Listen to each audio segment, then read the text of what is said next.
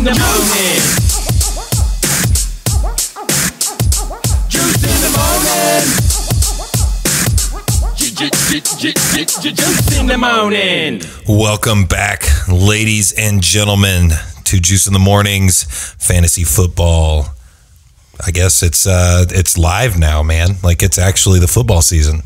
It's happening. If you're watching this live, we've got less than 24 hours until insane. Football happens. So I think there was some breaking news that you wanted to bring up right away.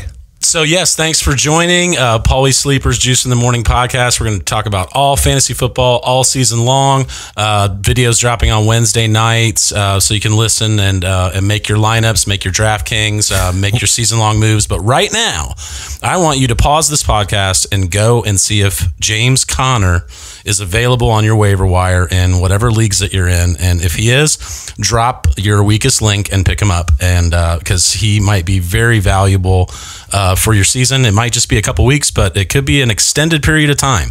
So do that right now and then come back to us. Catch your other people sleeping. Yeah, I caught in 6 leagues. I picked him up in 2 leagues this week. Nice. And the 4 leagues that I didn't pick him up in, guys were ahead of the game and had picked him up the last couple of days. I mean, this has been percolating, and I don't know if you saw my tweet today, but I did admit that, hey, I dropped a video in June and said, don't worry, his value is on the field. He'll play. And he's ruled out for week 1. So I was wrong on that. Come on, Lev Bell, play for us if you have him. Hey, this week is a big week. We've got Joey Bag of Donuts from Twitter getting ready to join us here in a momentarily. We also have tons of, I guess there's listener league stuff. There's some people talking some shit already. What's going on around the league? We're going to get into that. Like I said, DraftKings, the juicy lineup. I put my $100 in this week, guys, so I better be winning some money. The wife told me. She won't accept failure. No, because I told her I was going to put it on the credit card, and she was like, you are not going to put that on the credit card. You're going to take the actual cash out of our bank account so we don't get charged interest on it. And my whole thought was, we're going to win a bunch. I'm just going to pay off the credit card anyways when we're done winning all the money, right? She's probably right, though. I mean, you definitely shouldn't be gambling with APR interest rates because there is no guarantees. I've done this for 3 years, and 1 out of the 3 years I did not win money. Right. But I won a couple grand last year, so I trust in you. I trust in you, folks. So what is going on around the league? Paulie, you kind of sent me an extensive notes list, which I'm very impressed by. Yeah, we typed out the notes, made it official. I've put some scribbles on here since then, but obviously the big news is the LeVeon Bell holdout. I called that too. I didn't call it, but I said, "What if that happens?" You did, and it's an interesting topic because we have since day one of doing this podcast talked about your theory of the contract year. Oh yeah, and does that contract year get more work? And part of what Bell's agent is saying today is we don't want him to be devalued for his next contract due to overuse. Right. He might miss considerable time. It's shocking. It's kind huge right now. He might miss a game or 2. I mean, he's definitely out this week. Yeah. That's why I told everybody go, see if James Conner is available. He's definitely out this week. He might be out for several weeks. He might be out for quite some time, over half the season. He might get traded. The 49ers would be happy to talk trade right now with Jerick McKinnon out. That's other big news. Let's go Indianapolis Colts, though. The Colts, the Colts are the Vegas favorites to have Le'Veon Bell on their team next year. Keep liking all of our Instagram posts. I heard that on another podcast. Yeah, keep doing it. I think it all stems from that. Bell follows the Colts on Instagram, and I don't know if there's any other basis in it, but we do have a ton of cap room. Yep. So the Texans are in the mix too. They only have Lamar Miller, and Deontay Foreman is starting the season on the pup. So I would say that if there is a trade, and this is speculation, that it would be the Niners, the Colts, or the Texans. We could do like a big 3 2.0, like Luck, T.Y., and Le'Veon Bell. That would be a scary offense, I think. Yeah. I mean, it would be amazing. Wherever he goes, they're going to have to fit him in the scheme or fit the scheme to him, because a player like that could easily find that it's not working. If they don't, I mean, there's a certain way they block for him, right? And it's a patient zone blocking scheme where he's usually got the hand on the back of the guy in front of him, and he's taking his time. And people that watch his film talk about how patient of a runner he is, and other guys that try to replicate it. If you remember Trent Richardson, terrible. It doesn't work out. So he's going to have to go to the right place. He can't just automatically go to a team and be a superstar. Right. I'm not saying I'm not saying his value is totally linked to their scheme. He's a badass, but it's a huge trick bag right now. We're going to talk about it more later because Joe Toscano, Joey Bag of Donuts, is from Pittsburgh. Yeah. So he's a Yinza. Yeah. This, I don't know what that is. It's a Yinzer. That's like it's kind of a slang term for a Pittsburgh. I don't know how to even say it, like a Pittsburgh person. I don't know what the word is. So that's the Hoosier of Pittsburgh is Yinzer? Yeah, Hoosier, okay. Yinzer. They've got a very specific way of talking, typically. So I'm hoping to hear that from him. Well, we're excited to have him, and the timing couldn't be more perfect. Him being from Pittsburgh, he's got 14,000 followers on Twitter, and his account is about half football, half just everyday stuff. He loves Seinfeld. Me too. Yeah, and Big so do you, and so does my buddy Josh, and my brother Eric, and my nephew AJ. Nice. I think I tagged everybody in one of his tweets the other day because he just tweeted out, "Nice game, pretty boy." So I followed back and said the magic loogie, and that was that. So anyway, that was a great Seinfeld. But what else is going on around the league? The other news is Jerick McKinnon had a non-contact ACL injury in practice. Gotta hate that, man. I had him in 3 leagues, I think 2 maybe. Oh yeah, that's really tough, man. Guys that had Bell and McKinnon are really scrambling right now. It sucks. I mean, it just shows that the later you can have your draft, the better. Yeah. In my St. Elmo draft, which was my 6th of 6 drafts on Monday, Labor Day, all this had already kind of, I mean, the Bell situation had started to percolate. But I passed on Bell in that draft with the 3rd overall pick. I took Zeke. Nice. And guys were like, "Oh, I can't believe you're not taking Bell." And I was like, "He's not anywhere to be seen right now. He's been seen at strip clubs and beaches. Yeah, making rap music. Not in pads." Did he make a rap song? He has. I don't know if it was recent, but he has made a rap song, and he's appeared in rap videos. I don't know that I'm overly excited to see. Dude, we got to look it up. But James Conner has huge value. Well, I mean, in the past, when LeVeon has missed the first few games, D'Angelo Williams took his place and balled out for 4 games. Everybody was trying to pick him up off of like wherever he was, trade for him or whatever. And then I think that's something that could easily happen for the James Conner, because if they're used to blocking for somebody who's really good, but they're still a good run blocking team, the backup is going to do okay. Like they're not going to probably ball out like D'Angelo Williams did, but they still have a chance to. I don't think you can count him out completely. He could do better, and D'Angelo's right here in my notes, so I'm so glad you brought that up.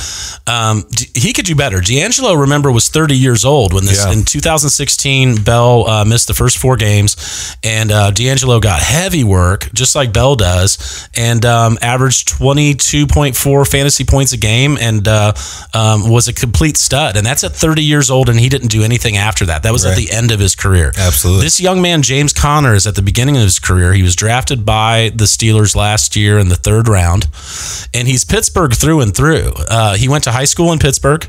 He went to University of Pittsburgh. Oh, wow. And now he's a Steeler. So does he look good too? He's black and yellow, black and yellow, black and yellow. Does he look good though? Like does he pass the eye test type runner? He passes the eye test, and he can block, and he can pass catch. He can do all those things. He's not Le'Veon Bell, right? But D'Angelo Williams proved that you don't have to be successful in that offense. They like him way more now, and I think that's why the coach has been kind of like fuck you, right? Because they've got faith in James Conner, and he immediately right now.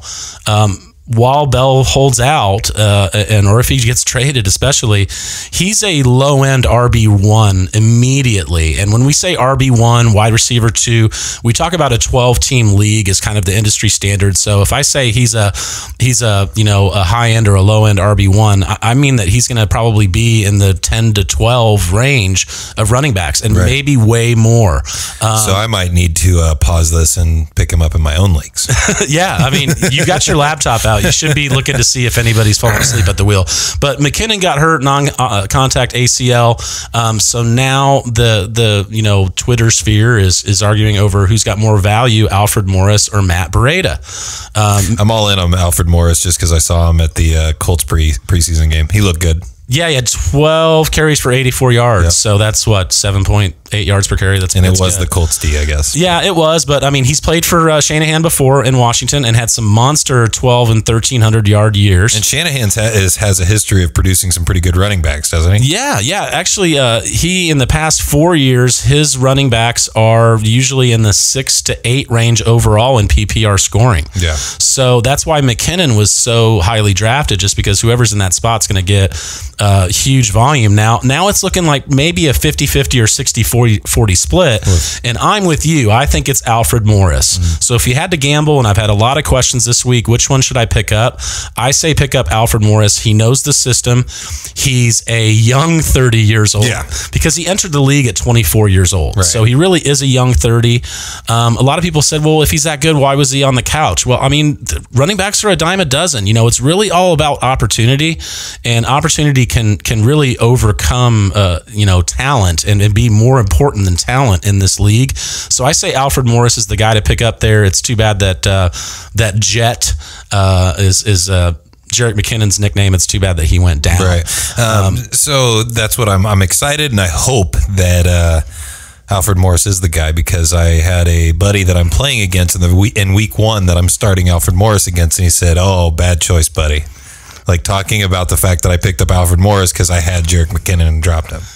Yeah, it's too bad that you have to start him week 1, really. I mean, they're playing at Minnesota, so I would temper my expectations. But you got to do what you got to do. That's the league I have. Aaron Rodgers, Rob Gronkowski, Antonio Brown. Like, I have a pretty stacked team. So that's pretty stacked. And it's a league that you start 3 wide receivers, and my 3rd wide receiver that I'm going to start as a flyer is Josh Gordon. Even though I know that he's probably not like fully integrated into the team, he's just somebody that I think. Yeah, and he's not starting, and he's on a snap count, but still, I wouldn't bench him. He could have 3 routes run and 2 touchdowns. Yeah, as a flex, and I've gotten that question all week, all week too. Like, should I bench Josh Gordon? Good God, no. I think there's too good of a chance that he could win your week for you. Right. Now, I mean, if you're in a 2 wide receiver league, no flex, like the St. Elmo League is, and you've got a Golden Tate or a Marvin Jones or an Allen Robinson, then I would bench him. But, I mean, if you could put him in your flex, go for it. Yeah. Okay. But Alfred Morris got 4.8 yards per carry last year. His career is 4.6. So he had a pretty good year. He's a young 30, like I said. So, I mean, I did drop Alfred Morris for James Conner in one of those leagues. Which would have probably, I think now that you told me about James Conner, I think I would have picked him up instead of Alfred Morris. Yeah, I was really happy to pick up Alfred Morris for free, but in one of the leagues, I decided that Conner's got way more value right now.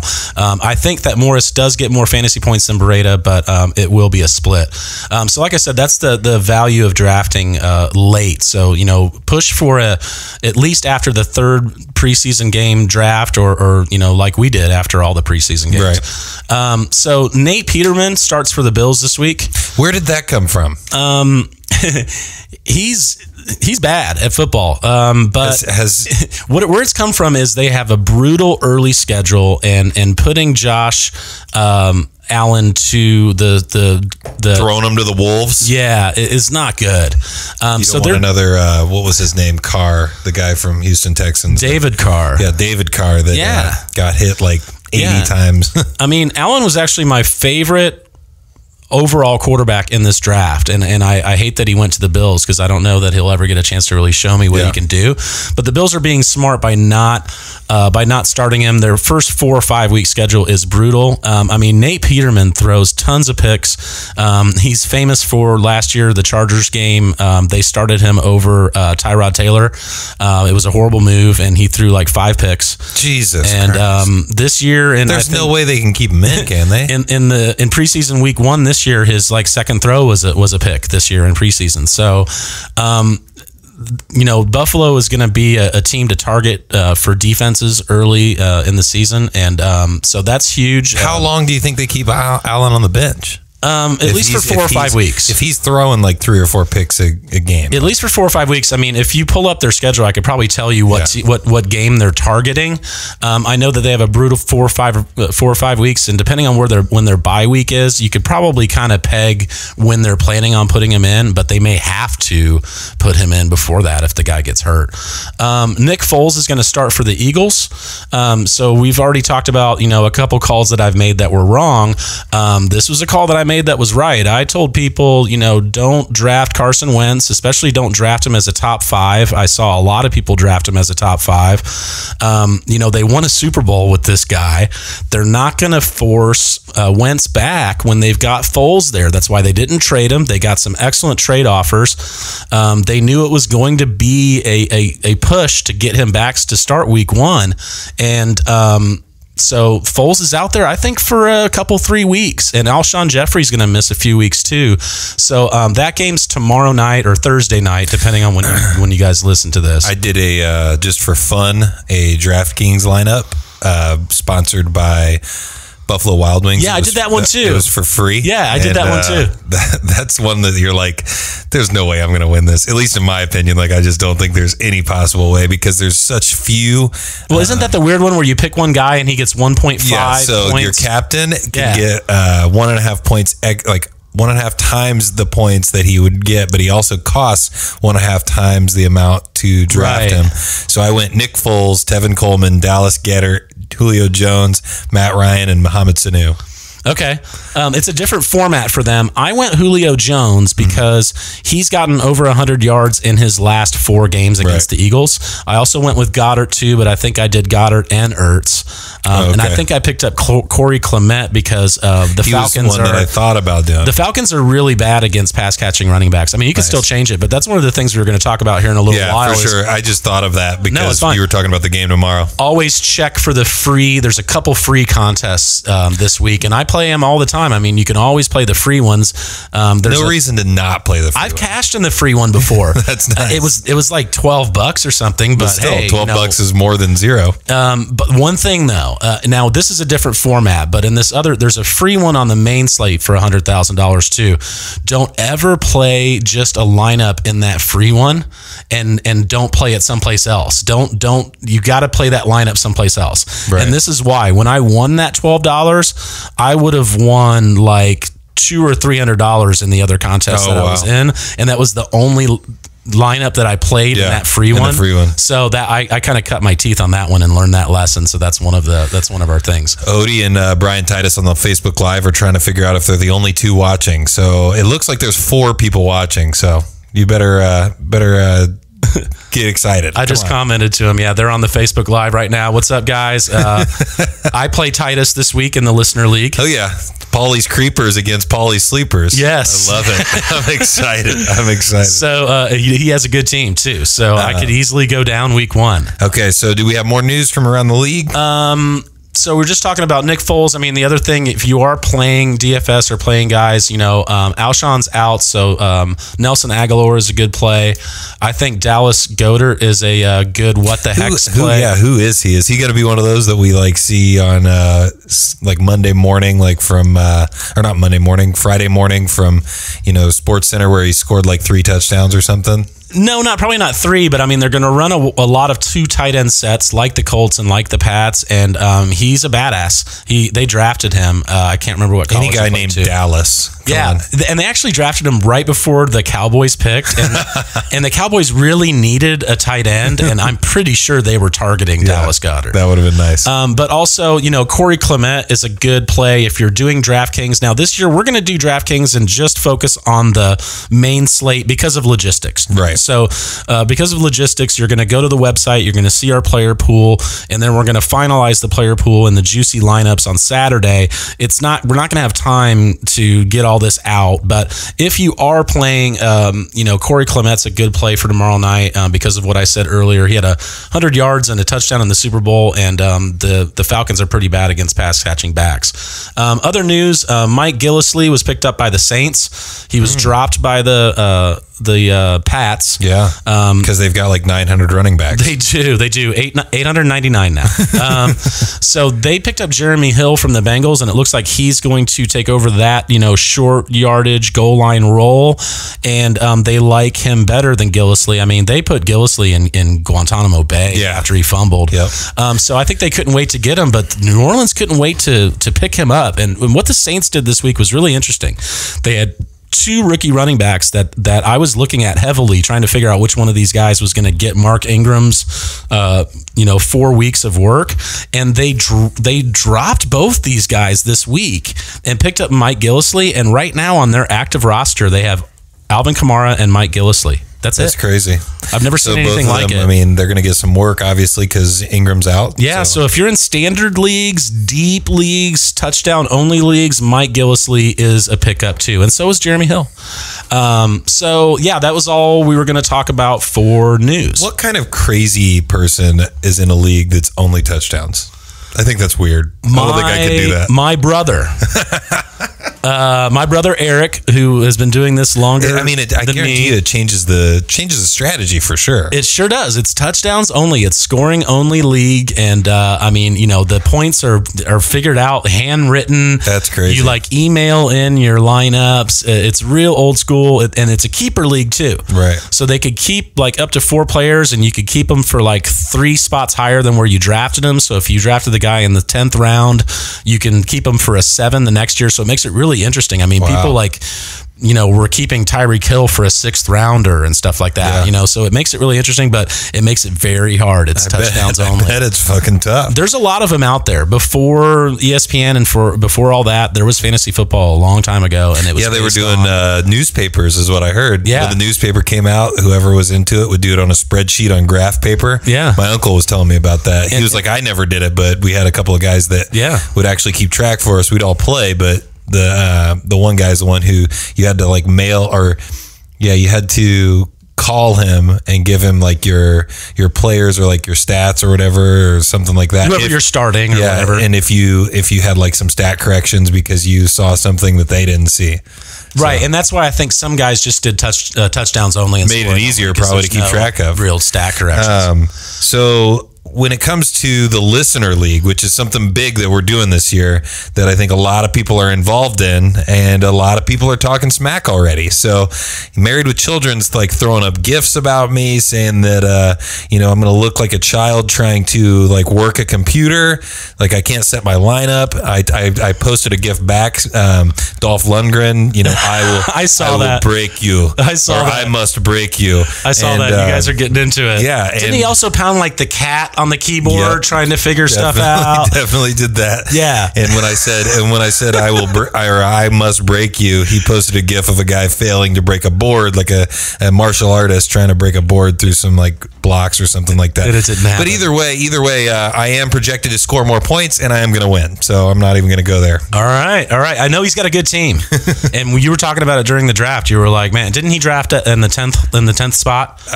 Yes. I believe he was either 10. He was either 10 or 1 because he was back to back. No, I'm pretty sure he was 10 because Wilson was 1. Right. There you go. And that's the next guy we want to talk about. Oh, yeah. Mr. R. Wilson. I know he'll be listening. Yeah. Last week he had to work, and he did most of his draft, but he also queued up his players like Josh did. Mm-hmm. Josh is either now he changed his name. He's not the Garbage Cats anymore because everybody told him that was the worst fantasy football name of all. He said it's a reference to some show that I was like, dude, I mean, if I don't know the reference and I don't know the show, then it's a bad.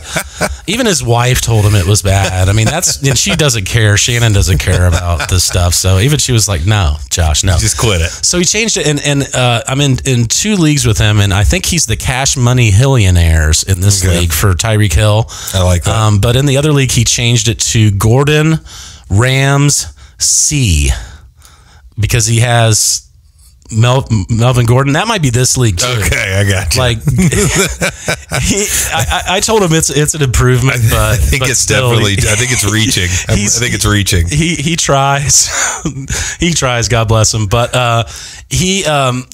Wilson this week, he drafted like 3 Browns, and it auto drafted Josh Gordon and Jarvis Landry, and then later on Carlos Hyde. Allegedly, these were auto drafted. Well, for sure, the Jarvis Landry and Josh Gordon weren't they? I mean, they had to have been because they went back to back, and I don't think that they were. And no one would do that, right? Yeah, I don't think that there's any way that you would do that. Well, he didn't want Browns on his team, so there were a record number. What is it? The floodgates were broken. Yeah, a record number of trade offers the day after a draft that you've ever seen in your life. I mean, each one of us received multiple trade offers. I ignored all of them because I'm also one of those people that I don't feel confident trading before the season starts. I put effort into picking my players. Right. I'm going to see how at least week 1 goes. You want to watch them play football before you decide to trade them. Right. Well, guys like Wilson and then Odie, who might still be on there, he drafted Saquon Barkley and was trying to trade him during the draft. Like, it was round 2, and he was like, he's over there, and I'm like, what are you doing? There's a Trade Addicts Twitter page, and I added Odie, and I was like, here you go. You need to be on here. And he was like, oh, yeah, I've been following them forever. So, that's so good. But Wilson sent all these trade offers out. But what Josh and Dan realized was, hey, this is a guy desperate to get rid of some players. Let's see what we could get him for. Yeah. And that's a smart thing. I mean, if you see somebody in panic mode, what you and I didn't do, and what they did was, okay, let's figure out what we could get Josh Gordon and or Jarvis Landry for. Well, Josh sent him Sammy Watkins for Josh Gordon, and Wilson declined that trade. Dan sent him Keelan Cole from the Jaguars, and he accepted the trade. He traded Josh Gordon for Keelan Cole. That could be the trade of the league.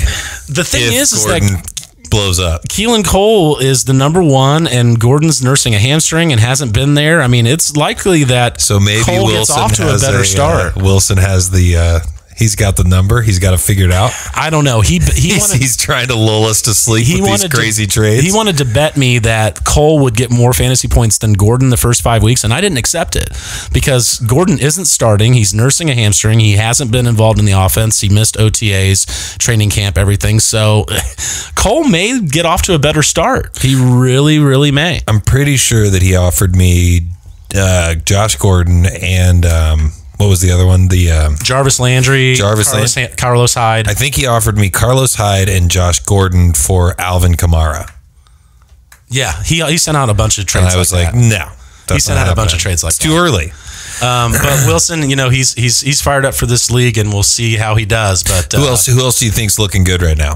Is that what you put in your notes? Because I read your notes, but I wanted to make sure I understood what you were saying. Yeah, I think Titus's team looks really good, and I play him this week. I think he drafted one of the better teams I've ever seen him draft. Right. I think Titus is focused. I think he's clear-headed and full heart. Can't lose. Yeah. He can lose. Let's not go too far. Or is it what is it? Is it? I was trying to do the Friday Night Lights reference. He can lose, but he got off to a really good start, and I think he's got a good team. You have a great team. Josh is going to have to make some moves because he had that auto draft team and it's solid, but I mean, he knows he would have had a better team if he would have been able to draft it live. Wilson's got a good team.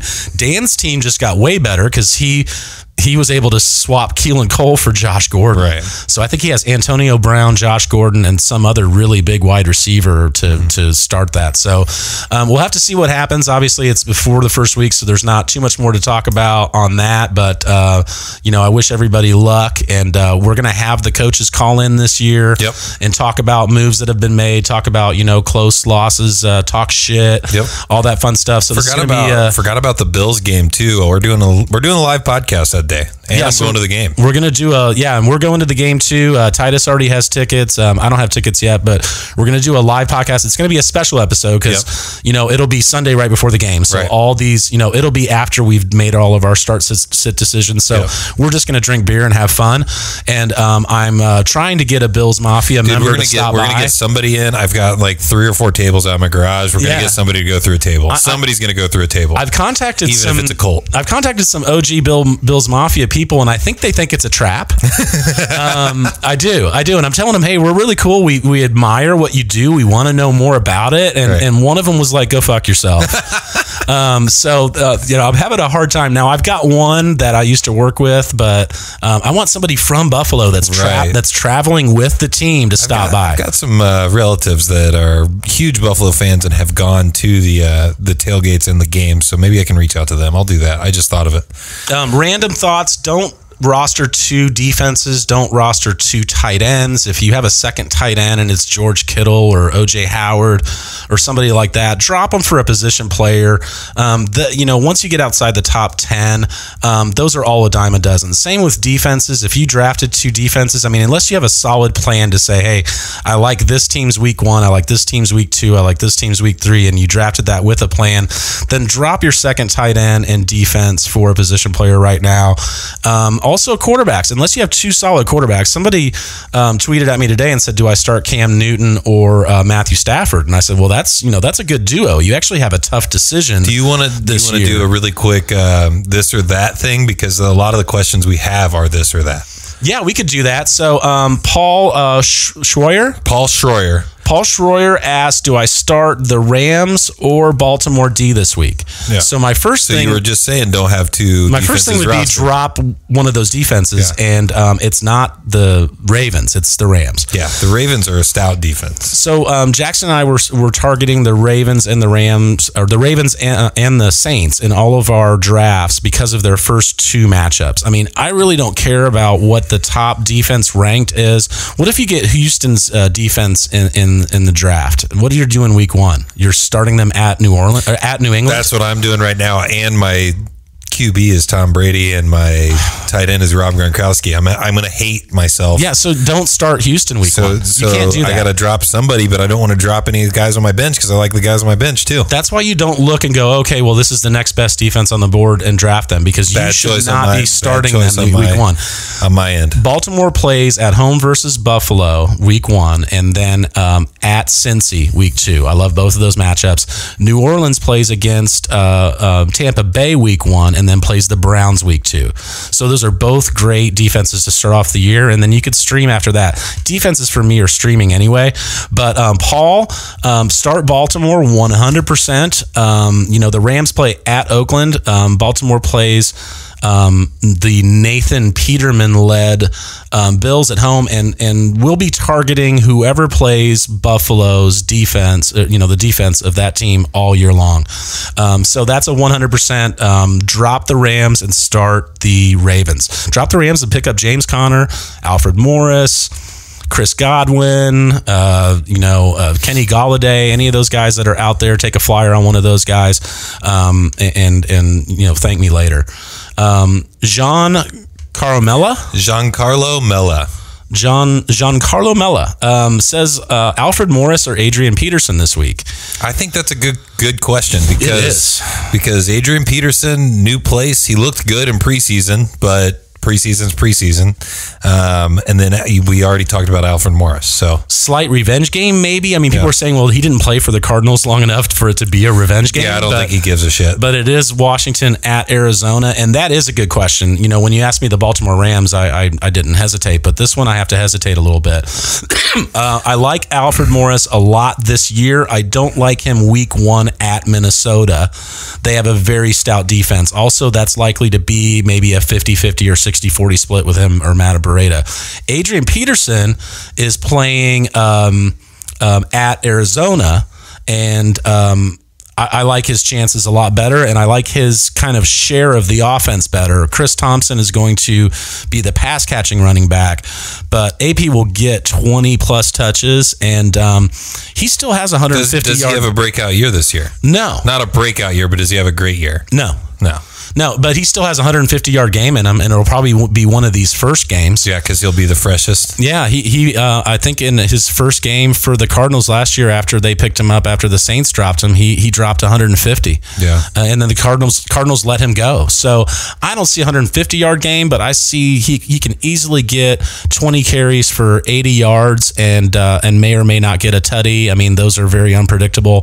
He won't catch balls, but I could see him getting 8 8 to 14 fantasy points pretty easily. I mean, Alfred could easily get you 4 or 5. His ceiling's probably about the same. That's the thing. Both of these players have about the same ceiling. It'll depend on the touchdowns, but I think AP gets more touches, so I say start Adrian Peterson. There you go. And then another question I had was, do I drop Latavius Murray or James White for Alfred Morris and a PPR? And that's a tough question too, but because it's a PPR and I don't see Alfred Morris getting a lot of touches, and this is from one of my Twitter followers, Dylan, I say no. I keep both Lat Murray and James White. See how, James White's going to be used a lot here this first week. He's pretty much their only super healthy running back, and he's going to get a ton of work in the passing game. And I think that Dalvin Cook's going to be eased in off this ACL surgery, and they're going to use Murray a lot. So I do like Alfred Morris as a free pickup right now, but not to drop either one of those guys. And then if you want to call Joe, we can move on to the call-in portion. Absolutely. You going to pause it? Yeah. All right, we have with us our first official call-in guest for the podcast this year, Joe Toscano, Joey Bag of Donuts from Twitter. Joe, how are you? I am great, guys. How are you? Fantastic, man. I've been told that you're a Steelers fan, and I just really want to, just off the bat, I want to hit it hard. How do you feel about Le'Veon Bell? Oh, man, that's like setting a match to a stick of dynamite. I was so angry that as soon as I got home, I wrote an article about it, and then I got on my podcast and just went on a 15-minute rant and just let everything out about how I feel about it. I'm so angry at him. I think a line was crossed. I think we all know that sports is a business, but we have this notion that, the players are playing for the team and they're playing for the fans and stuff like that. And he just blew that out of the water, and he basically said, forget my team, forget the fans, forget the city. I'm just playing for myself, and it's just a business. That's insane. It's a very valid point. And the fact is, the fact that remains to me is everybody wants to say, hey, he's got a family that he wants to feed. Does he need $100 million to feed his family? Can you feed him? Can you feed him on $70 million? Isn't that what they offered him, Joe? What did they offer him? 4 years and $70 million? I think it was 5 years, $70 million, something like that, with 30-some million guaranteed. And I didn't blame him for, he thought he was worth more than that. Okay, fine. And the Steelers weren't going to, that was a very high offer for the Steelers anyway. So, I didn't blame him for wanting more money, but for him to skip games, and he has the potential to skip 10 games, I don't understand that at all. How do you maximize money? How do you maximize your earnings when you're forfeiting an $850,000 paycheck every week? Absolutely. He's going to throw away $8.5 million. How do you call it maximizing earnings, you dummy? Absolutely. I see that point exactly. I think it's a very tough spot, and the one thing I want to ask you is, I've heard this 10 games a couple times today. Where are people coming up with the fact that it's 10 games? That is the threshold for what is considered a full season. That's where that comes from. If he plays 6 games, okay, he is still considered a full season, and then he will become a full free agent in 2019. Well, I'm with you, man, and I'm not going to get personally too much into on my show, the politics of what is right or wrong. Right. I am definitely with you.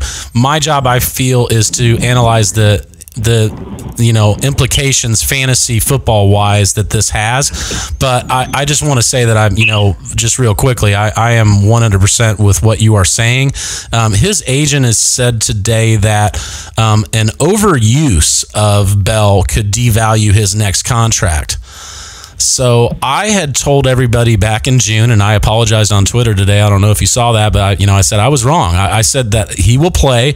His value is showing what he can do on the field, and they will also, maximize his use because it's his last year. And Justin has a theory of, the last year of somebody's contract, they're really going to squeeze the life out of you. But their take on it is, well, yeah, but if you're going to not pay us and make him carry it 450 times, that may, devalue him for his next contract. How do you feel about that?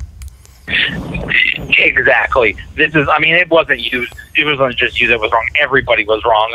He was on the top of everybody's list for best fantasy. Like he was either one of the first or second or third overall picks for everybody. So we've all been fooled. Everybody, including me, has expected him to show up for week one. And just because that's exactly what he did last year. He, right before week one started, he showed up and he played and everything was fine. Right. He showed up 9 days before the first game last year, and once Labor Day passed and everything, that's why I said yesterday, like, James Conner has value right now, no matter what happens, because he can't show up 4 days before the game. Now we know that he's out, but what have you been following today? Have you followed anything about his agent was on Sirius Satellite Radio today? His offensive linemen have made some comments. Marquise Pouncey is not happy. They're dragging his name through the dirt right now. Oh yeah, this took everybody by shock. I've never seen teammates turn on one of their own before. There've been plenty of people with contract, disputes, but I've never seen teammates just go after and just. They were just. We're all just shocked and angry. Just everybody. Steelers fans, the Steelers team, fantasy owners. In many drafts, I drafted LeVeon Bell, but I forgot to draft James Conner, and I hurried up and got him in a couple of my leagues on Monday when he didn't show up. But yeah, but in terms of fantasy, I think James Conner is going to be okay. He looks great in the preseason, and he is not LeVeon Bell, but he might be, let's say, 80% of a LeVeon Bell or 3/4 of a LeVeon Bell, and that's still pretty good. And I think one thing, at least in the short term, the Steelers are going to want to prove that. I think so too. Yeah, I think they're going to prove, hey, we don't need Le'Veon Bell to win. And that's all they said over and over again today is when they weren't trashing Bell, they were praising James Conner and saying, yeah, he's good enough, he's ready, he'll be ready to go, we'll be fine. So I think they want to prove that James Conner is good enough. I think you're right. Play. So, now, D'Angelo Williams, Conner, go ahead. D'Angelo Williams proved that anybody can have value in that spot, and he was at the end of his career 30 years old. This guy is in his second year. He was drafted by the Steelers in the third round last year, right? Yeah. And he's a Pittsburgh boy through and through. I looked him up today. He went to high school in Pittsburgh. He went to the University of Pittsburgh, and now he's black and yellow, black and yellow. Is it time for everybody to stop getting pissed and just embrace this kid? What if he goes out and gets 30 touches and 170 all-purpose yards and 2 touchdowns this week? The Cleveland run defense is very good, so I doubt that happens. But, is it time to just say, hey, next man up? Exactly. Last year he was a rookie, a little bit shaky, but this year, so far in the preseason, he has looked very good. So, I could see. I don't know if Cleveland's defense looks pretty good. So I don't know about this game. He'll have a monster game, but I could totally see that because at the University of Pittsburgh, he was basically a monster. He put up huge numbers and he did everything. He had 2 great years there. His freshman year was kind of a wash. His junior year, he was hurt. His sophomore year, he posted almost 300 touches for 1,765 yards and 26 touchdowns. And his senior year, he was a little lighter. It was 216 touches for 1,092 and 16 touchdowns. But he also had 21 catches for 300 yards and 4 touchdowns. So he had 20 combined touchdowns in both of those big years. So he can carry a workload. Yeah, he's It's hard for me to objectively evaluate him because you're just seeing red. I'm a big Pitt fan, and I just love him. And he's a great kid too because he's overcome cancer. So I forgot completely about that. Okay, tell me more about that. I had no idea. That's a big part of the story. Yeah, he had I believe non-Hodgkin's lymphoma or something like that. Wow. And just the way he carried himself, overcoming cancer, and just his work ethic, it was just amazing. I saw somebody had a great tweet. They said by the age of 23, James Conner can overcome actual cancer and a locker room cancer. Oh wow! Good move. I like it. Literal and figurative cancer. That's amazing. Yeah. So you write for Flurry Sports? Yeah. How long have you been writing for them? Not too long. It's just been a few months. I also heard you mention your podcast, and where can people hear you rant and rave about the Steelers on your podcast? Yeah, it's called The Donut Bag. I just started that. I'm 7 episodes in, and that's been a lot of fun. I don't know what the heck I'm doing, but I'm having a lot of fun with it. So yeah. Mostly Pittsburgh stuff, but we do goofy things too. So, but yeah, well, that's what I love about podcasts. You don't have to know what you're doing, and it's very organic, and you can just turn the mic on and get going. And I did listen to your first episode yesterday, kind of preparing for this, and you had some interesting topics. Yeah. We I like to have a potpourri of segments and things. So that's why I like to follow you, man. I was going to talk about that. I'm glad you mentioned potpourri. I mean, one of the interesting things about your Twitter handle, and your Twitter handle is Joey Bag of Donuts, and there's donuts in your name. I notice you move them around. Like sometimes it's in your name, and sometimes it's after your name. And I notice sometimes there's a half-eaten donut, which I hate when I go into work and someone ate that half a donut in the box. That's such a bullshit move. Isn't that a dick move? Yeah, my Twitter is basically I'm a Twitter addict, and I'm on there. I don't sleep much, so I'm on there basically 24/7, and it's just the things. Basically, my Twitter is just things that pop in my head. Stream of consciousness. Yeah. Basically, it's whatever I'm thinking at the time, I tweet about, and I tweet about basically everything except my trips to the bathroom. It's fantastic. And I mean, is that why you think you have 14,000 followers, just because you're on there all the time and because you just say what's on your mind? Yeah, that's it. That's basically it.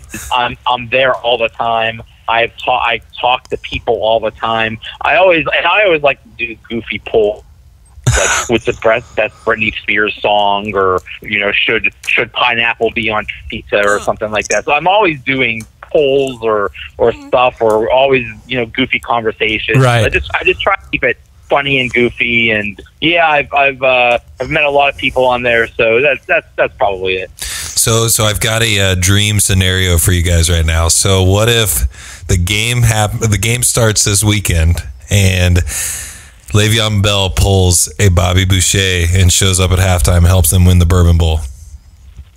Do you think that's happening or no? Here's the thing. It could happen, but, with the way his teammates trashed him today, I don't know if I want. If I'm him, I don't know if I want to show up in that locker room. That's They're really mad at him. Can this relationship be repaired? On the way in here, I talked to my brother. And I've got my brother following you on Twitter, by the way, as well, because we're all big Seinfeld fans, and we love that you post the sign. Love the sign. But my brother made a great comment. He said, are these guys going to block for him when asked?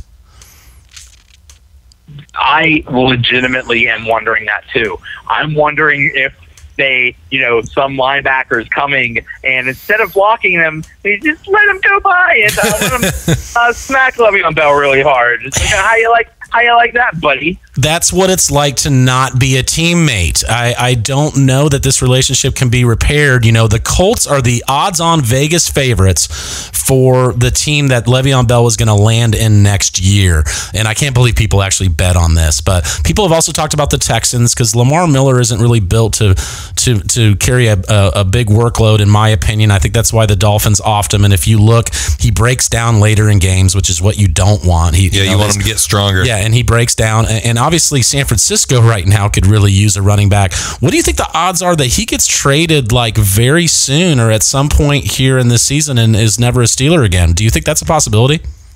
You know what? At this point, anything is possible.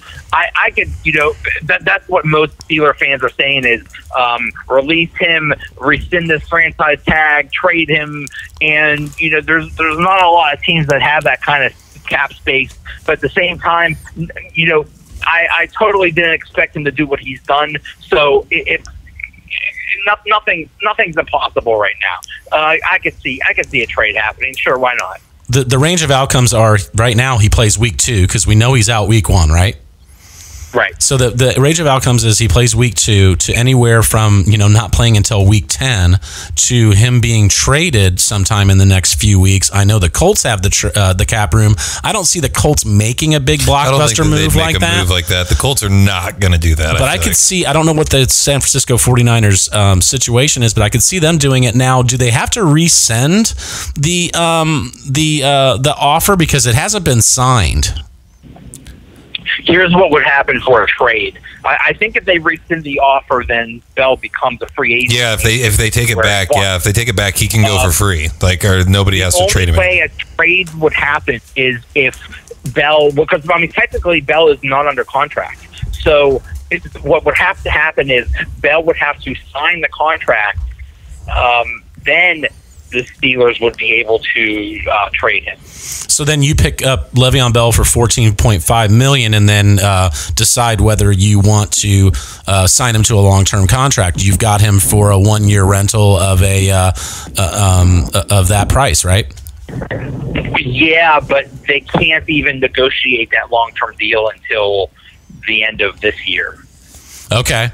So it's a team that says, hey, is he a good scheme fit? Do we have everything else in place to make a strong run at it? Is this the one piece of the puzzle that we need to give us that push, and then we could decide later whether he's worth all that money, or maybe even say, you know what, we're not even planning on keeping him next year, but we need him right now. And there's teams that need him right now.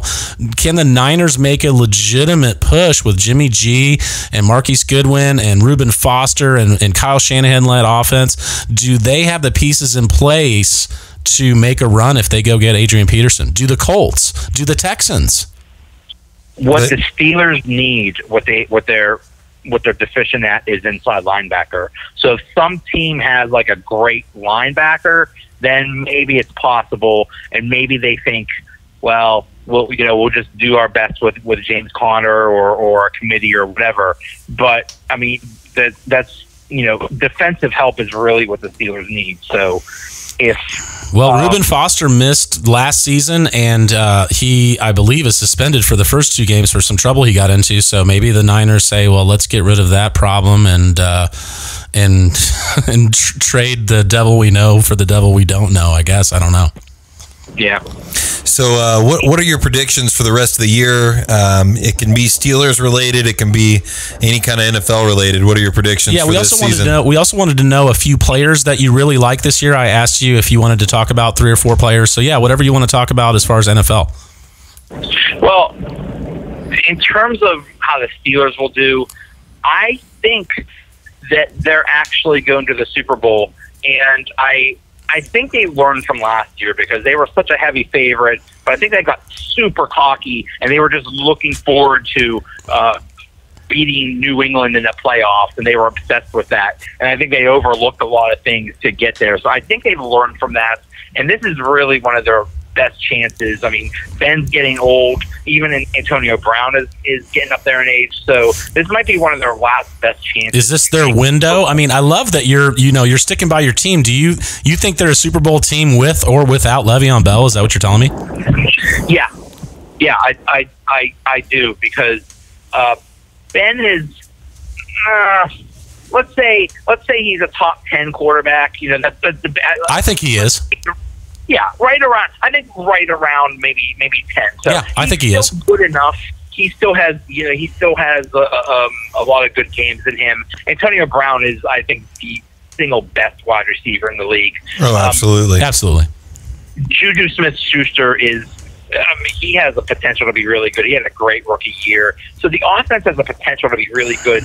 You know, even if the running game is not as good without Le'Veon Bell, I think they'll still make do. And the defense is a big question mark, but I think they'll be good enough. So I think it's going to be a situation where the Steelers put up a lot of points and win a lot of high-scoring games. Well, a lot of people are saying that, you know, it's time for New England to be dethroned, and they've had so many injuries and so much uncertainty, and Tom not showing up, and Gronk might have got traded, and all this stuff. You know, there's so much uncertainty swirling around that. A lot of people are saying that the AFC is up for grabs this year. So that's a nice take, man. I mean, I would expect nothing less. You're a Steelers fan. Yeah, and well, here's the thing. I'm saying that the Steelers are going to make the Super Bowl, but only if they don't play New England, because they can never beat New England. It's like their Achilles heel, or whatever you want to call it. They just cannot beat New England. So I think they'll make the Steelers will make the playoffs and somehow avoid New England. I think New England will lose somewhere, and that's what will let the Steelers make it to the Super Bowl. Yeah, but Joey, let me give you a scenario. What if you guys go 12-4 and the Pats go 10-6, and you've got that home game versus the Pats? Are you assuming that you're playing in Foxborough and you can't beat them, or are you saying we can't beat them no matter what? I think I think Bill Belichick has some kind of hex. Or maybe he cheats. I don't know, but he cheats. I think you just add all of those together, and that's why. It's you're talking to Colts fans, so we all know he cheats. We don't speculate on whether he cheats or not. We just it's whether or not he's gotten caught. And he's insanely good coach. He is also a very good coach. That's the only way I can say. The other thing I wanted to talk about with the Steelers was, how do they keep getting all these badass mofo wide receivers? I mean, now they've got James Washington on the come up. You still have Emmanuel Sanders that's in the league and doing very well. The wide receiver coach? Maybe that's it. Is it their scout? Is it their wide receiver coach? Is it? I mean, they just keep getting badass wide receivers. I mean, right now, James Washington is good enough that they're going to put Juju in the slot, and I think Juju's going to kill in the slot. I mean, what do you think? You got to hand it. I mean, you got to hand it to Kevin Colbert and the staff for drafting these people. But yeah, there is something about the way that they're developed with the Steelers that, yeah, it's like they're just a team that's always stacked at a wide receiver. You're right. I mean, Juju Smith-Schuster last year had one of the best rookie wide receiver seasons ever, and James Washington right now looks like a beast. He basically looks like either Anquan Bolden 2.0 or Hines Ward 2.0. Just a guy that will just outfight anybody for the ball. Maybe not the fastest guy ever, but we'll just fight for every ball and win those combat catches. So yeah, it looks like they have another good one in James Washington. I think so, and I think that's a great comp, man. Somebody like that can go up and get that contested caught ball, and those three guys, man. I mean, you need somebody to step up at tight end. I mean, Jesse James, the outlaw. I know he's 6'7", Jesus Christ. But also, there's another guy on. Who's your other tight end? And I think he's nursing an injury. What's going on there? Vance McDonald is there we go. A big sleeper, a potential sleeper. His problem is he's always hurt. So he's the one that's nursing the injury. I was reading about it earlier. He's a question mark for this game. Yeah. I'd say it's questionable right now. he's just he has the potential to be really good. They traded for him right at the beginning of right before the season started. Yeah, they traded with the Niners, right? Yeah, and he did all right, but they were really excited about him this year because he has a year under his belt and he has to learn the playbook, and he's fully entrenched with the team. But then he gets hurt. It seems like he gets hurt all the time. So he has good potential, and he had good chemistry with Ben. So if he could get healthy, that is a major tight end sleeper. Right so there. He's the number one over Jesse James if they're both healthy, is what you're saying? Yeah. I mean, Jesse James is nice, and he'll always be a legend in Pittsburgh because of that New England game. And the rallying cry for the Steelers is Jesse James caught it. He's average to below average. He's not very fast. Yeah, he's a big guy, and he's okay at catching, but he's just not very fast. So it's hard for him to get open. He's a pretty good red zone target, but he's not very athletic. The other question is, and no one knows this, but I would assume you would. We talk about handcuffs. You talked about drafting LeVeon Bell and not getting James Conner, but you tried picking him up. Who's James Conner's backup? I have no idea. Stephen Ridley is really from the Pats. Yeah. Okay. Yeah. And he's not bad. They picked him up, I believe, from waivers late last year, and he's not bad. He's not if he was your number one guy, you're in big trouble. But to serviceable backup. Yeah, serviceable backup. So many teams end up getting the Pats dregs. Like Mike Gillislee was just picked up. We were talking about this earlier, and Stephen Ridley, I guess, is the backup over there. I didn't even know that. I mean, the Pats just waive guys, and other teams just scramble to go pick them up. I mean, is that how deep they are at running back, that their trash is your treasure? I told you they had 800 running backs.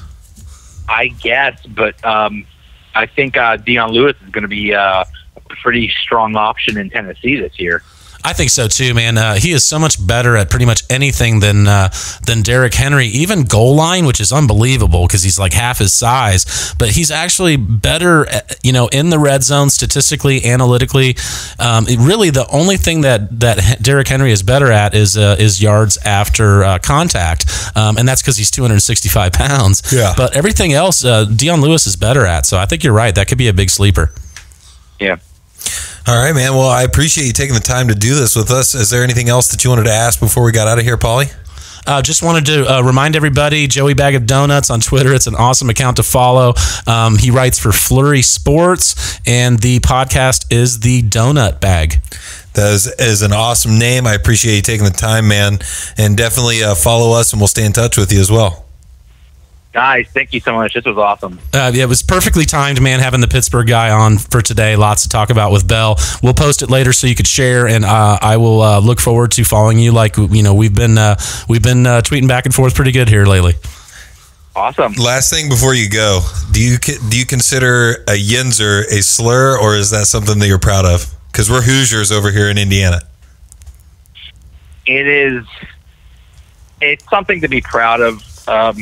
I'm told I have somewhat of a Pittsburgh accent, although I try to hide it. But yeah, every Pittsburgher has, like, they can bust out their Yinzer and say, you're gonna have a little Iron City, Iron City, some Iron City beer over there. Iron City, yeah. So yeah, we all have that accent, whether we choose to use it or not. But yeah, it's a thing of pride. Yeah, I had a buddy that I worked with back in the day, and he was a big Pittsburgh fan. I think he was from Pittsburgh, and he like went on vacation for a weekend or something.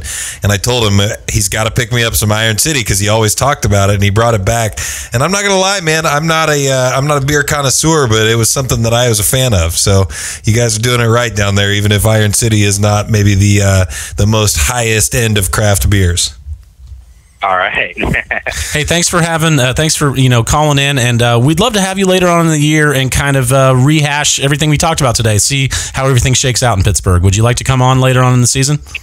Oh, sure. I'd love to. Excellent. Thanks, Joe. God bless. I appreciate it. Awesome, man. Have a good one. You too. That was a great interview. I appreciate it. I mean, it wasn't even an interview. It was just a dude that we were talking to about football. That's what it was. It was great, and I had never personally talked with Joe before, but I loved his account. I loved his perspective. I love that he was just a regular dude that likes fantasy football, and he's obviously a big fan of the Steelers. He says they're going to the Super Bowl. I love it. And I wanted to call him out as like that's a homer move, but like he made good points. He made valid points of why they should get there. That's what everybody should be saying right now before the games have played. We're going. The Cleveland Browns fans think they're going. God love them. They're not. They're not going anywhere. You know, the Arizona Cardinal fans think they're going to the Super Bowl. They are not. The Miami Dolphins, but the Steelers, they could go. Yeah. I think that, out of the teams, I think that New England might falter this year. I think they would be on the short list of teams that I would say could make it. And yes, I think they could do it without Le'Veon Bell. Absolutely. I think New England's not even I feel like they're not even on the same level of, they care, but I feel like they just know what they're doing. It's hard to explain. It's a well-oiled machine. Wasn't man. it something Belichick's out at a NBA game the night before a playoff game, which obviously they didn't win in the Super Bowl or whatever. But I don't know. I just feel like they're kind of taking their foot off the gas. I don't think they're the stomp on your throat and kill you like they used to be. Yeah, it's gonna all dissolve here really soon. I mean, somebody's gonna retire, somebody's gonna move on, and I think it may all kind of domino effect. Gronk and Brady and Bill, they'll all leave. Yeah. So one of the things that we needed to get into, because I did put $100 into my DraftKings account, is get into those DraftKings and those daily fantasy. I mean, we are going to talk about the juicy lineup, aren't we? Yeah. So we're going to talk. People have been waiting for it. We're going to talk. Mainly me. We're going to talk DraftKings, and the juicy lineup is not announced tonight. Oh, okay. So this is what we're going to do, and this is going to be the format for the rest of the season. Right now, we're going to talk about our players that are in our pool. Yep. And you can play cash along with Jackson, or you can play tournament along with Paulie, and they're two totally different formats and two totally different theories on how you should play, and what you are going to be doing is a mixture of the two. Right. Our listeners can do what they're comfortable with. Basically, if you play a cash game, you are trying to double your money and you're trying to beat half the people you're playing against. You can play head to head, and you just have to beat one person. I think there's more sharks doing that, and you shouldn't do that. Right. I think you should get into the big 200 player 50-50s, and as long as you're one of the 100 best, you'll double your money. Now, that's with Jackson's game, and Jackson's going to have a pool of players to choose from, so you can create your own lineups. Now, you can get a lineup generator on your phone and plug in the players you want, and if you want to use our pool players, that's kind of what we were encouraging you to do. If you say, yeah, fuck that guy, I don't like him, you could take him out of the pool and substitute your own player that you think we've missed. But basically, you could use this lineup generator and say, well, I want 50%, Tom Brady, I want 25% Cam Newton, I want 25% Andy Dalton, and then all the other players that you want, and it'll randomly create some lineups. You're going to be playing multiple lineups. You'll be doing Jackson's with the cash, and then you'll be doing probably one tournament a week with my juicy lineup. And what we're encouraging our listeners to do, last year we just posted a ton of lineups. We were like, play this lineup, play this lineup, play this lineup. We're not going to do that this year. We're going to post our player pool and encourage you to kind of create your own lineups. And that's what we did towards the end of the year last year. And there's guys that actually did better than us on, with our own pool, just because they had a better mixture of the guys than we did.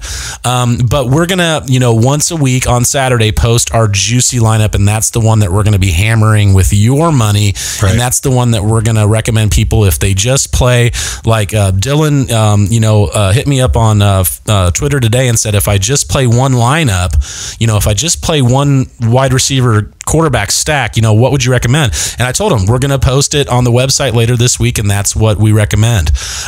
So you're putting in $100, and we're going to probably bet about $20 of it this week, and part of this is bankroll management. Right. So if we lose all that $20, then next week we'll probably be betting $15 of your dollars. Right. If we win and we get you to $120, then next week we'll probably be betting $25. So if we lose, we're going to back off the bet. If we win, we'll increase the bet. It's kind of like playing blackjack, and it's bankroll management. You're going to be able to play for a while. We want you to win money, but it's definitely going to last you the season doing it this way. And Basically, we've got, the pools that are going to go up on the website tonight or tomorrow morning, depending on when Jackson gets around to it.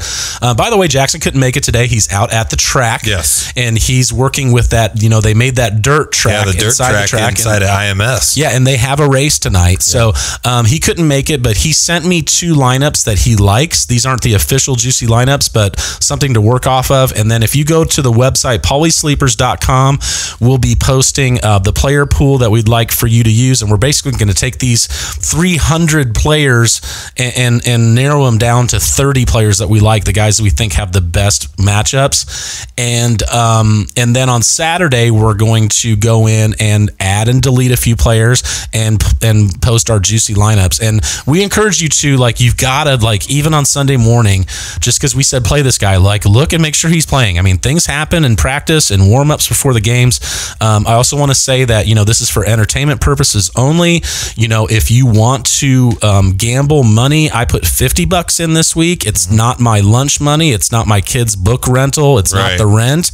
It's money I can afford to lose. So hopefully gamble responsibly. We are not responsible for anything that you do. Yeah. So I'm saying that because I don't want anybody saying, hey, you asshole, you lost me money. Yeah, we're not getting any kind of lawsuits up in here. You're a grown person and you can make that decision for yourself. But we are definitely trying to. That was definitely a good call. I would not have thought about that, and then I probably would have gotten some sort of cease and desist or some sort of lawyer coming up my ass trying to steal the rest of my money. You have to make the disclaimer nowadays. It's one thing that I learned, and we're not charging any money for this, but hopefully we will in the future. And we haven't done Patreon or anything like that yet, but we're hoping to get this going. I want to make this all a free offering like I did last year, and we can build from that. But if you know any sponsors, send them our way. So basically, look and see. There's going to be free lineups. We talked about one of them earlier. There's a free lineup in the main slate this week too. Filter on free, and you'll see that there's money involved. There's 2 $100,000 tournaments this week that you can play for free. So go in and play for free. Also, while you are early in the stages, you can play as a beginner and enter the beginner tournaments. Do it as long as they'll let you. You have to actually win quite a bit of money before they consider you not a beginner anymore. I can't do the beginner tournaments anymore, but I played in beginner tournaments for most of my first year and part of last year too. So do the beginner tournaments. They're easier to cash in. Look for the tournaments where they limit the entries. There's going to be a big tournament and it'll say limit 1 or limit 3. Those are very good tournaments to enter because the big sharks that do the lineup generators that throw in 100 lineups can't do those tournaments, and it's a lot more organic and you can win money. So I especially like if you don't know which one to do, pick the limit 1, and that means that everybody can only play one lineup in that tournament, or the limit 3. They should do it with all of them like that. Well, yeah, most of them are. Open it up to 100,000 people, but only one lineup. Yeah, and some of them are like that, but most of them you could put in as many lineups as you want. Shitty. And there's obviously a point of no return where you can put in 1,000 lineups and there's no way for you to make money because of how much money you've spent. Right. But so those are some strategies. Some other strategy is like the flex is in the flex spot playing a tight end because of his price, not because that guy is going to score more than the running backs or wide receivers, but because there's guys this week that are like $3,000 that allow you to spend so much money elsewhere. Yeah. So Jackson really wanted me to make a point on this, like tell people how you build a lineup. I go in, I pick a defense, I pick a tight end, I pick a quarterback, and I try to make those all the cheapest plays I can with the highest upside for the lowest amount of money in most situations, and then have the money to spend at the running back and wide receiver positions. If there's a couple tight ends that I like I like some cheap tight ends this week, I'll play another tight end in the flex, and then you've got a ton of money to stack up on your, in DraftKings, it's 2 running backs, 3 wide receivers, and a flex. And a defense, no kickers. That's why I love DraftKings. I guess FanDuel has gone away with kickers now too, but fuck them. They're too late. Somebody's doing one of these sites are doing like an all kicker only league, like an only kicker league because Pat McAfee's involved with it. So it's like, I think it's like only kickers. Well, now that Pat has left Barstool Sports, He's I don't free know to do whatever he wants. if he wants to do an all-kicker fantasy football league or whatever. It's like a DraftKings, like it's a tournament or something like that. So he's doing his own tournament sponsored. I think it's sponsored. Yeah, like it's pretty interesting. I want to look for it and see what it looks like. That sounds like something crazy Pat would do. I saw a shirt one time and it said you could be anything in this world that you want to be, unless you're Pat McAfee, then just be Pat McAfee. So some other strategies are to stack the running back with the defense. The big play this week is to play Alex Collins with the Ravens. Idea being that the Ravens is going to put the ball back into the offensive hands, and then the running back's going to get more of a chance to run, and the running back's going to be icing away the game late. We like stacking with the comeback players. So like this week we'll be doing Bengals stacks, because this is what we did last year. This is how this all got started, was the Rams at the Colts week 1. We knew the Colts weren't going to be good, so I stacked the Rams against the Colts and brought it back with Jack Doyle, and Jared Goff had 300 yards, and Cooper Kupp had 90 yards and a touchdown, and Todd Gurley had a touchdown and a bunch of yards, and it was just a great play, and we won money. So we're going to lather, rinse, and repeat this year by stacking Andy Dalton with a combination of AJ Green, Tyler Eifert, John Ross, Joe Mixon. Mixon really hasn't had his coming out party, and how many times have you seen the Colts give somebody their NFL coming out party? It's going to happen. And they got gashed by Alfred Morris, and they're going to get gashed by Joe Mixon this week. And what we're going to do is we're going to do a lot of big Bengal stacks like that, and then come back with Jack Doyle or T.Y. Hilton or Eric Ebron on the other side, because the idea being, if they smash us, we're going to have to get out there and keep throwing it, so that other guy's going to get the play too. So always look for that big play. Some good stacks this week are like the Houston guys at New England, and then coming back with Gronk. Stacking Watson with Will Fuller and DeAndre Hopkins, and then coming back with Gronk. Can't wait to see. I hope Will Fuller is what I hope he is. He's another questionable guy. I have him in a couple leagues. Well, watch his cue. He's questionable with a hamstring. If he doesn't play, Bruce Ellington is going to be a huge DraftKings play. He had like 5 catches for 50 yards and a tutty in the preseason.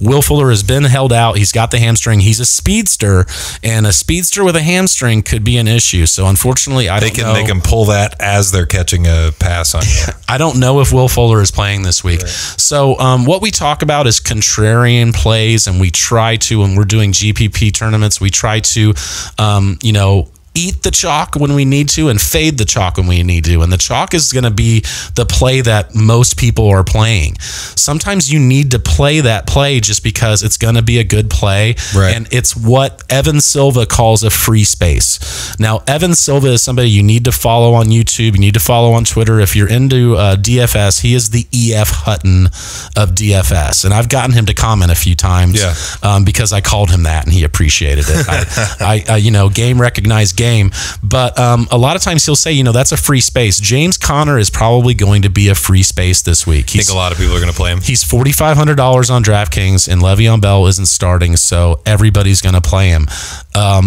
People will say, well, I want to fade that because I've got this other play that I like better. So I'm going to not play him in all of my lineups. The one that I'm going to fade him for is Royce Freeman, who is the same price, and he got announced as a starter this week. I've been talking about Royce Freeman all summer long. He's one of Paulie's huge sleepers. He's not a sleeper anymore. He was going in the 3rd and 4th round of drafts towards the end of the summer. But for the same price, I won't play 100% James Conner. I'll play Royce Freeman. But we're going to post the player pool. I'm not going to talk about all these guys, but basically, the quarterbacks that we have kind of keyed on is Drew Brees at home versus Tampa Bay. And Tampa Bay's secondary is horrible. They've got Ryan Fitzpatrick playing in lieu of Winston, who's out for suspension. We've got Deshaun Watson at New England. I think that could turn into a shootout. We've got Andy Dalton playing at Indy. We've already talked about that's definitely got shootout material. We've got possibly Dak Prescott's kind of on the cutting block right now. They're playing at Carolina. Or are they playing at home? Well, they play Carolina. I can't remember if it's at home or away. Case Keenum at home versus Seattle. I think a lot of people will fade this because they just see Seattle and they think, oh, Legion of Doom. Yeah, but they're not anymore. No, and Earl Thomas just reported to camp today. I don't even know if he's going to play week 1. That defense is not like what it used to be. So I think Case Keenum is. I think Case Keenum could have a big year. I think he could do very well, especially for his price of $5,100 on DraftKings this week. And then the other one, and man, you're going to probably laugh, but we did this a lot last year. I mean, Tyrod Taylor is in the mix. And one of the reasons why is because Pittsburgh employs a zone secondary most of the time, and Tyrod Taylor is lethal against the zone. He actually struggles really bad against man coverage. But Pittsburgh's not going to change and go to a man just for one guy. So exactly. He'll probably outplay his price and be a great price this week. But the other one is Blake Bortles, Blake the Snake. I'm a fan of Blake Bortles. You are? I thought you were going to laugh on that. I like the way he plays. I just like watching him play. I think he's exciting. I mean, he does make some mistakes, but fuck it, so did Brett Favre. He was like the number 11 fantasy football quarterback last year, and he was like number 8 the year before that. He basically he runs in, he throws it in and there. they're usually behind at the end of the game, and he's having to chuck it. But I think that Giants game could be interesting. They've got not a very good secondary. I think that could turn into a pretty big shootout, and I think that he outplays his DraftKings price. So those are the quarterbacks that we're looking at. And obviously stacking them with their respective players. I really, really, really like James White this week for only $4,000 because Sony Michel is hurt. Rex Burkhead had that partially torn ligament. I think James White's going to get a ton of work. I already told you I like Royce Freeman. I like playing Hunt this week over Melvin Gordon, and they play each other. And I was talking to somebody about this. This is a classic trap play on DraftKings. They have Kareem Hunt on the road priced at $6,900, and they have Melvin Gordon at home in the same game priced at $6,800. So they're wanting you to take Gordon. Yeah, and KC actually, their DVOA against pass catching running backs was one of the best. So he won't catch a bunch of balls. And Kareem Hunt, for $100 more on the road, nobody's going to play him. But that's the play you need to make. I could be wrong. Right. This is all predictive. This is all just what your opinion is. But I've seen that trap play 100 times, and they're trying to get you to pay and go, oh, why wouldn't I play Melvin Gordon for $100 less at home? That's the trap. It's a trap. Play Kareem Hunt on the road. I like David Johnson at home for only $8,800. These are people that we're going to pay up for. Leonard Fournette, AJ Green to absolutely roast the Colts. They have nobody that can check that dude. Same thing with Michael Thomas for $7,800. The Bucks have nobody that can check his ass. I could be completely wrong, but I honestly think the Colts secondary isn't terrible, so I would prefer the Mixon Dalton as opposed to the Dalton and AJ Green. Just because I know that they haven't been great on defense, but okay, let me ask you a question really quick. Was our starting secondary is Gathers and Malik Hooker, right? Mm-hmm. Who are our starting cornerbacks? That I don't know. Okay, so that was a good question. Fair question, right? Yeah. I'm just saying that I've seen them play well. The DBs. They're not good. We have good safeties, but our cornerbacks will get torched. Yeah. In my opinion. Kenny Stills is a great play this week with Devontae Parker nursing that finger. He's only $4,700 at home. I love Stills. I love Emmanuel Sanders at home with Case Keenum now throwing him the ball. I mean, think about what Case Keenum did with Stephon Diggs and Adam Thielen last year. Now he's got Demaryius Thomas and Emmanuel Sanders. Doesn't it sound like Emmanuel Sanders is the Adam Thielen guy? Right. It does to me, and he's only $5,000. We're paying up for Nuke, DeAndre Hopkins on the road. We like Stephon Diggs at home with Kirk Cousins throwing the ball to him. He's only $6,300, and San Francisco secondary last year had like 4 of the worst rated cornerbacks on the team, and the only improvement they made was Richard Sherman, and he's not fast anymore. I think that Marquise Goodwin has been burning him, and yes, Marquise Goodwin is Olympic track fast, but I think that Stephon Diggs roasts Richard Sherman this week. week. Also, John Ross for a flyer against the Colts. He's really, really, really cheap, and they like that guy this year. The Blake Bortles guys with Marquise Lee going down for a season-ending injury. You've got Keelan Cole and D.D. Westbrook, both really cheap. Tyreek Hill's a good play this week. Juju, only $5,900. I'm going to play Juju. I'm going to play Alvin Kamara. Yep. So I love Alvin Kamara. And now that there are only 2 running backs active on that roster, and it's him and Mike Gillislee. You're hammering the Kamara. And we've talked about takes that, I'm probably wrong on, Naeem Hines. And takes that I'm probably right on, Ronald Jones. I mean, no one in the industry had Ronald Jones ranked as low as I did. Right. And they have all now caught up because he's got about 20 carries for 16 yards in the preseason. So like we say, we'll relish in our wins, but we'll also acknowledge our losses. And people keep just saying Alvin Kamara, it's just that's not going to keep happening. And I just laugh all the way to the bank. Of course it's going to keep happening. These people obviously haven't watched him play. Right. He runs through you. He'll do pirouettes. He'll jump over you and your family. Completely over. I mean, he'll jump over you to get a parking space at Kroger. This dude, he does not play around. And now that he's one of 2 active running backs, I think he's going to absolutely feast this week. I like pairing him with the New Orleans D. I like Christian McCaffrey this week against Dallas. Didn't really hear much about him at all last year. He had a very good year, 80 some catches. Great pedigree. I don't know if you realize I didn't see him a whole lot on the highlights. I know he did really, really good, man. I mean, his yards per carry wasn't that good. It was 3.9, so he excelled in the passing game, but he has put on 8 or 10 pounds. Yeah. They want to give him the ball. That Norv Turner wants to feature him, and Norv Turner said, I want to get him 25 touches, and everybody laughed. But then in the preseason, there were drives where he was out there for every single snap of the first team offense, and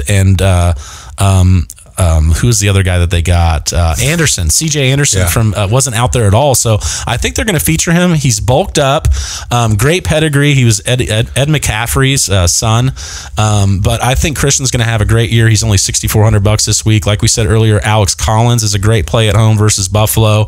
Probably going to be throwing lots of James Conner in there. For defenses, we like the Ravens, obviously, the Saints as the second play. They're priced right under them.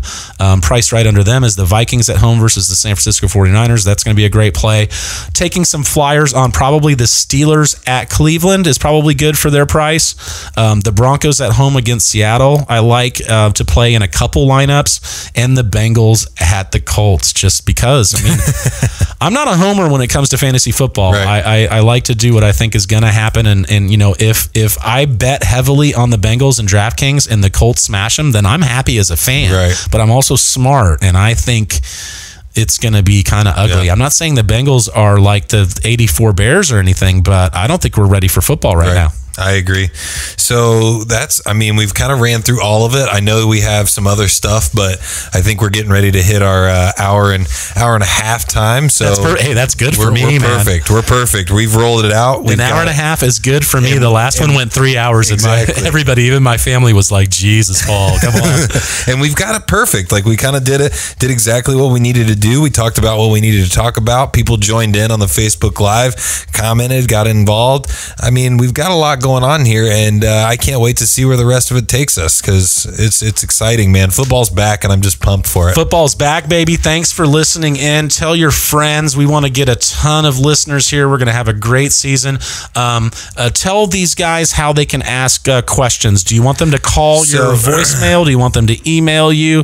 Guys, if you have questions, sit questions. Somebody offered me a trade. I've got a couple days to figure it out. What do you think about this trade? Let me know, and we will answer it Wednesdays on the podcast. DMs are always open on Twitter, which is Juice80 or Juice in the AM. Or Paulie Sleepers. Paulie Sleepers. And then also juiceinthemorning@gmail.com. You can email me. We also have the Google Voice phone number. So if you want to hear your voice actually on the podcast, you can call the number. It is 317-762-5823. Once again, 317-762-5823. And you can call and leave a voicemail. I may answer by accident if I don't recognize the number. That's just a possibility. So, so basically, I'll just tell you, hey, hold on, just hang up and call back and ask your question. But yeah, I think this is an exciting season we got coming up. I'm gonna beat the pants off of the Married with Children podcast, Dustin Roller. Just to let you know, I'm gonna if I am projected to score more, I'm gonna beat you. All right, man. You get the win this week. I'm going to beat Titus this week. Yeah, Paulie's Creepers is going down. Yep, and also gonna put him to sleep. Also, I picked up James Conner in our league. So. Well, and when we were talking, I actually dropped some player and picked up the Steelers defense because I wasn't going to play. The Texans defense against the Patriots. Yeah, that was going to be a bad play. So good pickup. So yeah, thanks for listening this week. Great to have Joey Bag of Donuts on. I thought that was a great interview. And guys, we'll see you next week. Boom. Have a good one, guys. Thanks for listening. Juice